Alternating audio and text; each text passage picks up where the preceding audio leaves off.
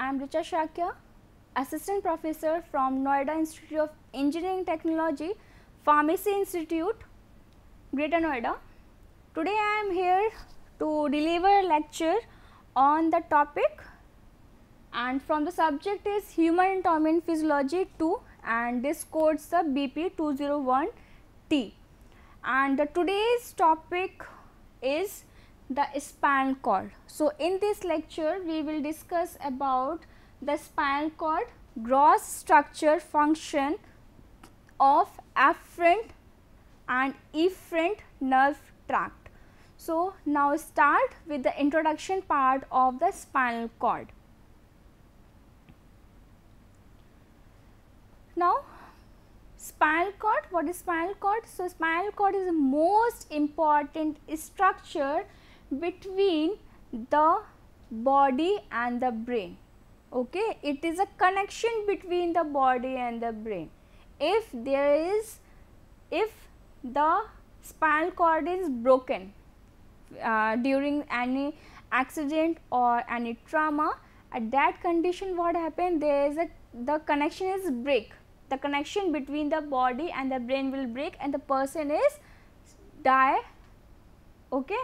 So, this is the important bridge between the brain and the body. So, the spinal cord is the most important structure between the body and the brain. The spinal cord extends from the foramen magnum, where it continues with the medulla to the level of the first or second lumbar vertebrae. So, it start or it extends from the foramen of magnum, where it is continuous with the medulla at the level of the first or second lumbar vertebrae. Okay, there are the 5 types of vertebrae, that is cervical, thoracic, lumbar, sacral and coccyx. So, these are the 5 types of vertebrae from where the spinal cord levels from the first or second lumbar vertebrae. Now, it is a vital link between the brain and the body and from the body to the brain. It is a bridge. Okay, bridge क्या होता है? Bridge लेके भी जाता है और वही bridge लेके भी आता है. So, at that time what happened कि when the impulses will generated with the help of sensory neurons, sensory nerves, they receive and they get transferred to the brain and brain will interpret, and after that what happened, the brain will interpret and then it is able to deliver the message to the motor neurons then to perform that particular function, and this particular function or this motor neurons are giving the message to these spinal nerves. Then these spinal nerves will perform the action. Now, spinal cord is about 40 to 50 centimeter long and it is 1 to 1.5 centimeter in a diameter. It is consecutive 2 rows of nerve which emerge on each side, and these nerve joined distally with the 31 pairs of the spinal nerve. So, there are the 31 pairs of the spinal nerves by which these are interconnected. So, this is the spinal cord, just like this is spinal cord, and these are the spinal nerves which are connected with the various parts of the body parts. Okay, though it also receive the impulses or it also deliver the messages. So, it also plays just like a relay center. Okay. So, if we talk about the anatomy of the spinal cord, so the spinal cord is cylindrical structure of the nerve tissue composed of white and grey matter and it is uniformly organized and divided into the 4 regions. Okay, basically divided into the 4 regions. Cervical, it is number not 5, it's a 7. Okay, thoracic is 12, lumbar is 5, sacral and coccyx, they are vary in the number according to the adult age. It is a 4 and fused to, it is basically 4 and fused to form the 1, or coccyx is also 5 and fused to a 1. Now it contained a, this contained a epidural spaces. This spinal cord contained epidural spaces which is for the network for the sensory and the motor nerve. Now cylindrical of nerve tissue with the vertebral canal is a thick like as a finger. The vertebral column grows faster, so in an adult the spinal cord only extends to the lumbar 1. As I already told you, it extends from the first to the second lumbar. Okay, as the person is grown up, it only extended to the lumbar 1. The 31 pairs of the spinal nerve arises from the cervical, thoracic, lumbar, sacral region of the cord, and each cord segment giving rise a pair of the spinal nerves, and these are in the 31. Okay, and this cervical and the lumbar, this is, there is a cervical and the lumbar enlargement. So this is the structure of the spinal cord. So here there is a cervical spinal nerves because it's a cervical area and there is a cervical nerve. So this area is a cervical enlargement and this is the dural sheath and this is the thoracic spinal nerve and here lumbar spinal nerve and there is a lumbar enlargement. Okay, so there is a cervical spinal nerve, thoracic spinal nerve, lumbar spinal nerve, last one is a sacral spinal nerve. This one is a sacral spinal nerve and this is a terminal filum and this is the tail part. Okay, that is known as the chorda equina. Okay, this is the lower part of the spinal cord that is known as the chorda equina and this is the like structure. There is a structure that is known as the medullary cone. This cone like structure is known as a medullary cone. If we enlarge that particular image, so this is the spinal cord, this is the spinal cord, this is the vertebrae. Okay, these are the spinal nerve, these are the spinal nerve and these are the spinal nerve rootlets and this is the dorsal median sulci, subdural spaces, epidural space, this is epidural spaces. Okay, this is epidural spaces and this is the rib and there is a dura mater. There is again there is a layering, there is a covering of the spinal nerve, spinal cord by the help of this dura mater, arachnoid mater and the pia mater. Okay. Now,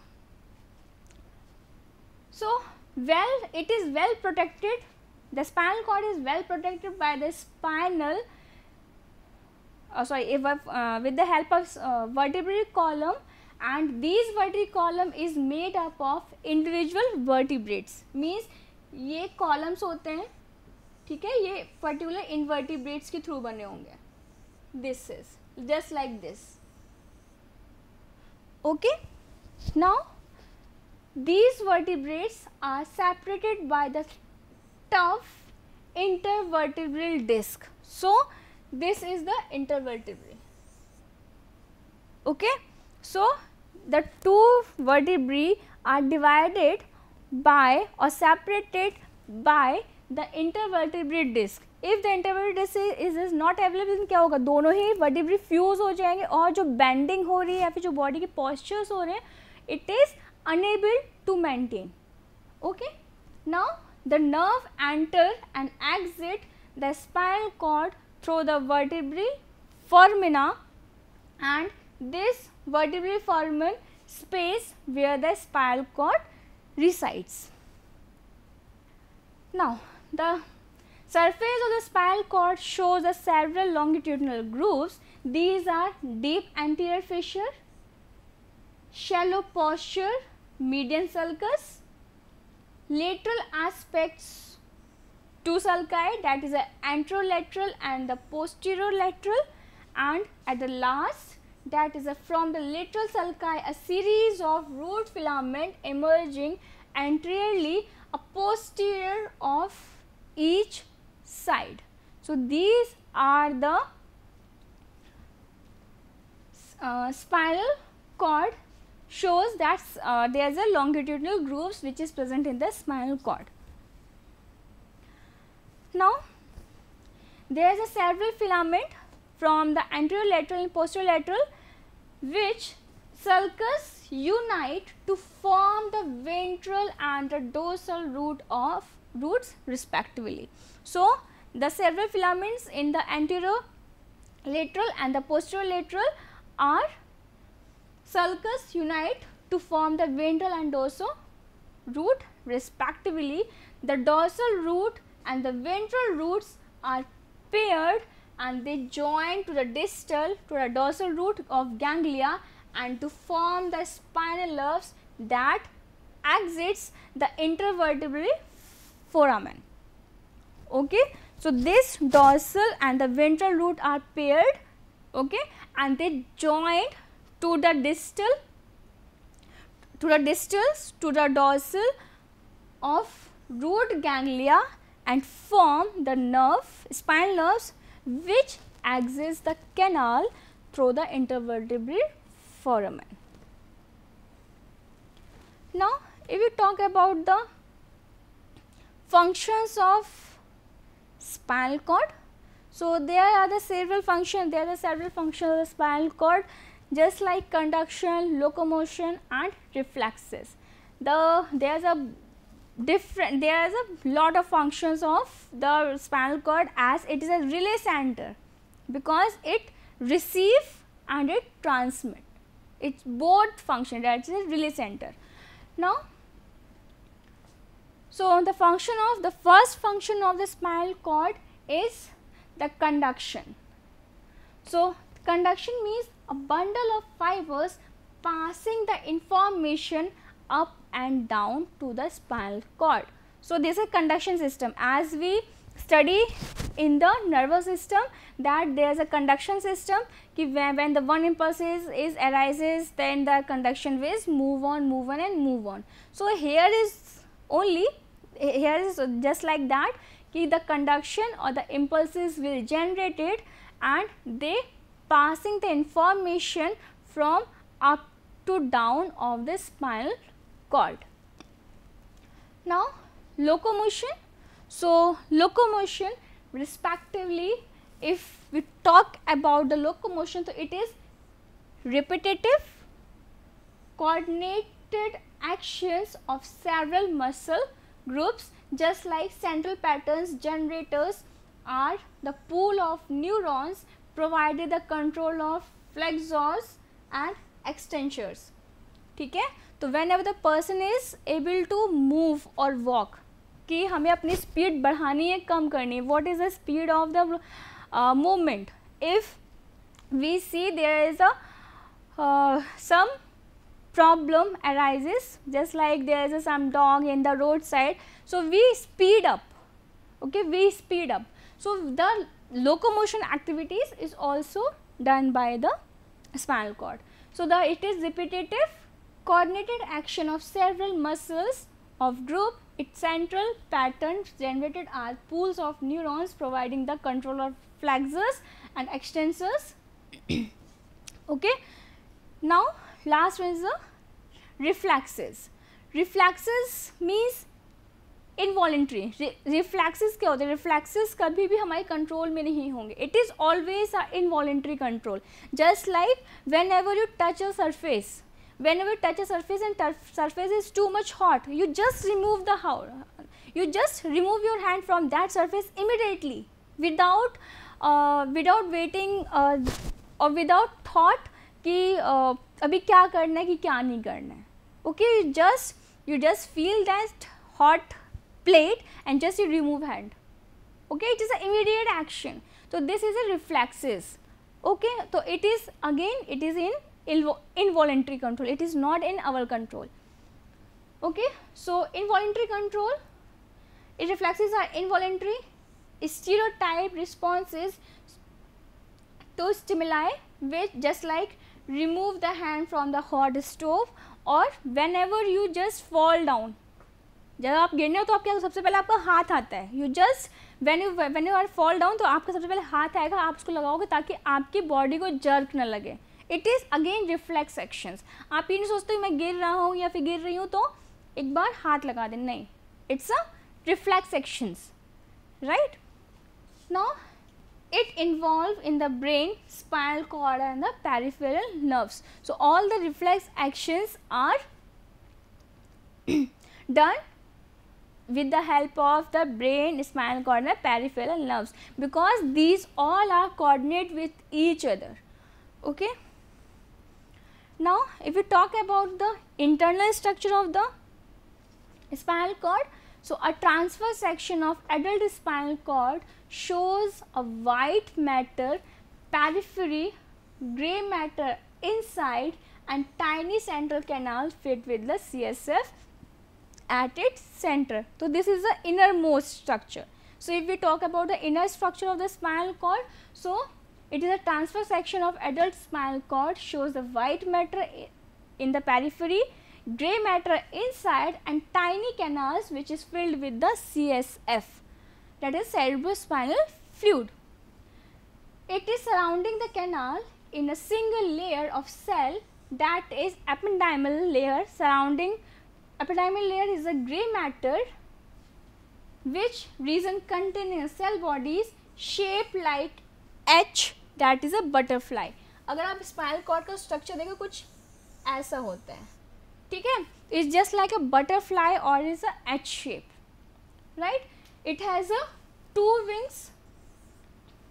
So the 2 wings of the butterfly are connected to the cross middle line dorsal grey commissure and below with the white commissure.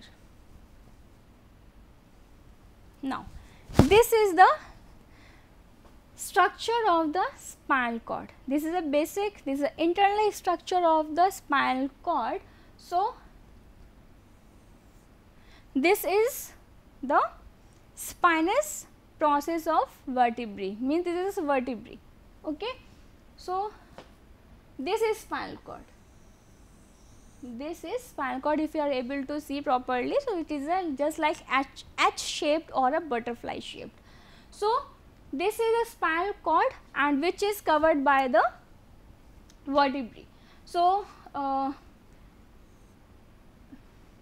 this is spinal cord, and this fibrous like structure is known as a denticulate ligaments, and this tough like structure is a dorsal root ganglia, and these are the spinal nerves, and this is the vertebral body, and this is a pia mater, dura mater, pia mater, arachnoid mater and the dura mater. These are the layers of the meninges which covers the spinal cord. Now the grey matter. So the grey matter in the spinal cord, the pair of dorsal and the posterior horns. A dorsal root of spinal nerves is totally sensory fibers, and the pair of ventral anterior horns are ventral roots are spinal nerves is totally motor fibers. Okay, remember this point. The dorsal root of spinal nerve is also a sensory fibers, and the ventral root of the nerve fibers are always a motor fibers. What is sensory and what is motor? Sensory means it just sense or it create the stimulus, okay, or a stimuli. And the what is motor neuron? After the interpretation, the brain will transfer the message and it will receive the motor neurons, and it goes to the particular site of action. Whenever it goes to the particular site of action, they do their work. So, this is a motor neuron and the sensory neurons or sensory fibers. Now, these are connected by the gray commissure, punctured by central canal continuous above the fourth ventricle. White matter. So, white matter is a bundle of myelinated axon that carry a signals ups and down and from the brain stem. So, what is white matter or a white column? So, this is a white column which is made up of myelinated axon. What is myelinated axon? This is an axon, just like this is a structure of neuron, and this is the axon, and this axon is covering with the sheath. This axon is covering with the sheath, and this sheath is known as myelinated. So, this bundle of myelinated axon that carries the signal ups and down to the from the brain stem, and there are three pairs of the columns called or functionally, that is a dorsal, lateral and anterior columns. Now, each column is filled with the named as tract or the fasciculi, which is the fibers with a similar origin, destination and the function. So, these white columns are basically filled with the myelinated axons. Now, ascending tracts. So, there are two types of tract. There is ascending tract, the bundle of nerve fibers linking spinal cord with higher concentration of the brain that convey the information from the somatic to the viscera to higher level of neuraxis, and this ascending sensory pathway organize the three neural chain, that is the first order, second order and the third order. So, we discuss the first order and third order and this one. So, this is the nociceptor. What is nociceptor? Nociceptor will receive the pain.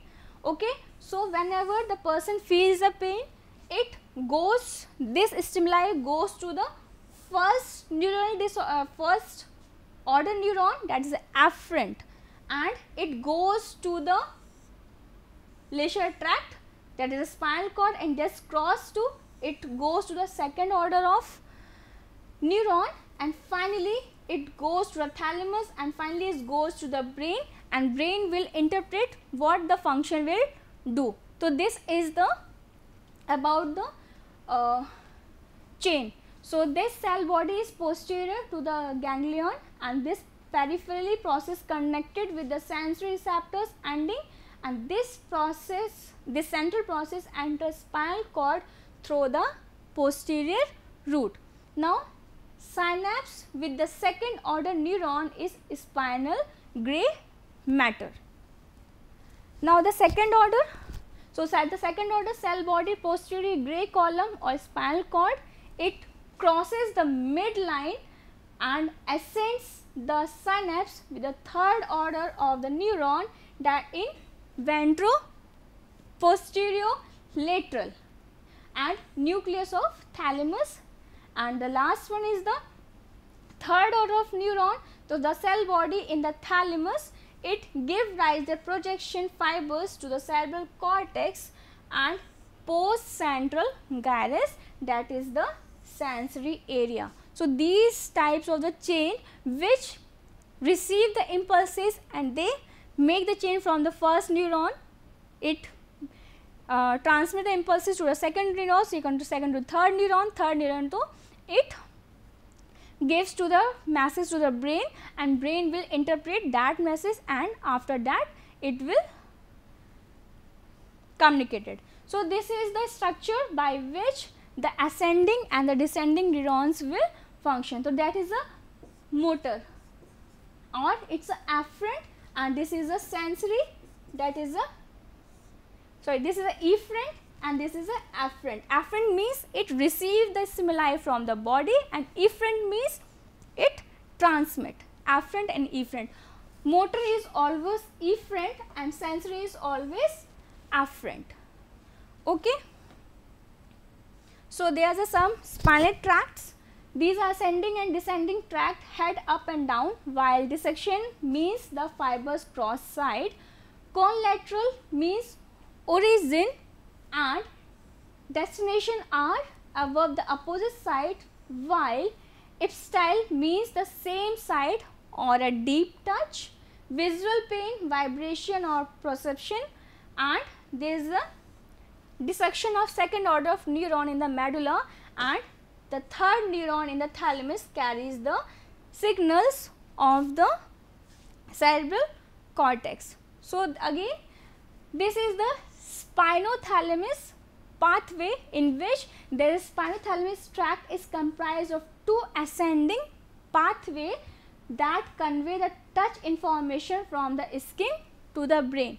So, this is a spinothalamus. So, whenever the surface, when the skin touch any surface, so it generate the stimulus, and it again give the message from the first neuron, second neuron and the third neuron, and they carry the crude touch, pain and temperature information. So, this pain, pressure, temperature, light, touch, tickle or itching, decusation of the secondary order of neuron occurs in spinal cord, and the last one is the third order of neuron arises in the thalamus and continue to the spinal cortex. Okay. So, this is the spinothalamic pathways, which is done or which is the relay center for the impulses. So, there are the two types of, so there are the different types of tract, that is ascending tract or a descending tract. So, these ascending tract and descending tract are responsible for relay the messages. Okay. So, this is spinothalamic pathway. Now, thank you. So, this is all about the spinal cord and their structure, function, and what is the function of afferent and the efferent spinal nerves. So, in next lecture we discuss about the reflex actions of the spinal cord. Thank you.